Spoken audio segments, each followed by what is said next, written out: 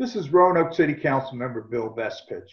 As a retired social worker myself, I'm particularly interested in what we're doing to help the most vulnerable in our community during this unprecedented crisis. The City of Roanoke Department of Health and Human Services continues to assist our community during the COVID-19 pandemic. Staff is conducting many meetings virtually, and they are continuing to distribute benefits. The Homeless Assistance Outreach Team is still operational, and they are continuing to conduct field outreach to individuals staying outside.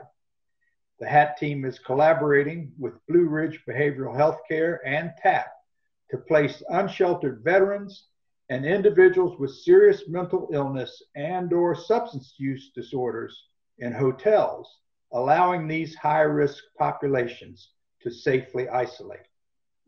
The rescue mission has made several changes to their processes during COVID-19.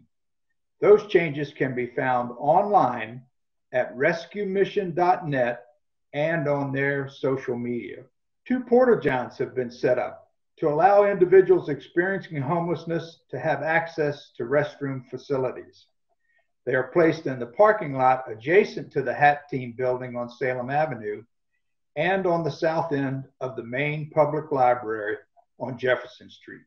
Trust House is being transitioned into an isolation facility for individuals in our community experiencing homelessness who have tested positive for COVID-19 or who have a clinical diagnosis of COVID-19. The current Trust House residents have been moved into a hotel to free up the Trust House space to be used as an isolation facility.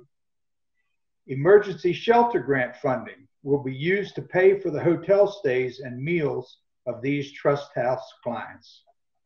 This is a fluid situation, and the HAT team is working closely with our emergency manager and emergency management team throughout the pandemic.